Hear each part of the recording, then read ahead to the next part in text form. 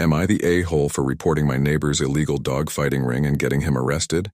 I, 28 male, live in a suburban neighborhood with my girlfriend, 27 female, and our 2 dogs. We've been here for about 3 years, and everything was great until our new neighbor, Tom, 30 male, moved in a few months ago. Tom seemed like a decent guy at first, friendly, always waving hello, and even invited us to a few barbecues. But then things took a dark turn. We started hearing strange noises coming from Tom's house late at night, barking, growling, and sounds of dogs fighting. At first we thought he was just a terrible dog owner who didn't know how to control his pets, but then we noticed different cars pulling up to his house at odd hours, and people would leave with money in their hands and injured dogs on leashes. One night, I saw Tom leading a pit bull with fresh wounds back into his house. That was my breaking point. I did some research and found out about local dogfighting rings. I decided to call the police and report my suspicions. They took my report but didn't seem very interested in following up, so I contacted an animal rights organization and gave them all the information I had gathered. A week later, a major raid happened. Animal control,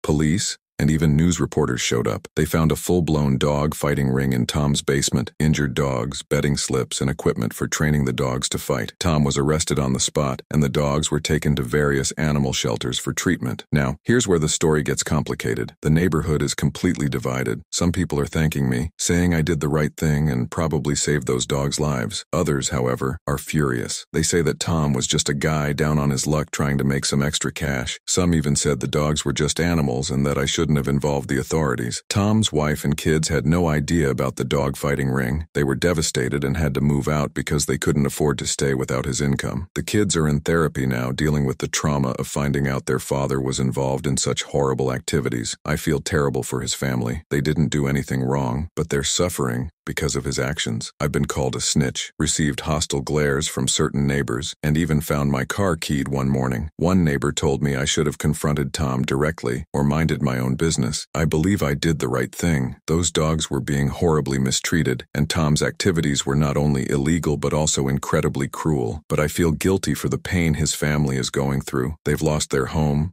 their father, and their sense of security. Some neighbors say that I should have just moved if I didn't like what was happening. But why should I uproot my entire life because of one person's criminal behavior? I had to think about my own dog's safety and the well-being of the neighborhood. Am I the a-hole?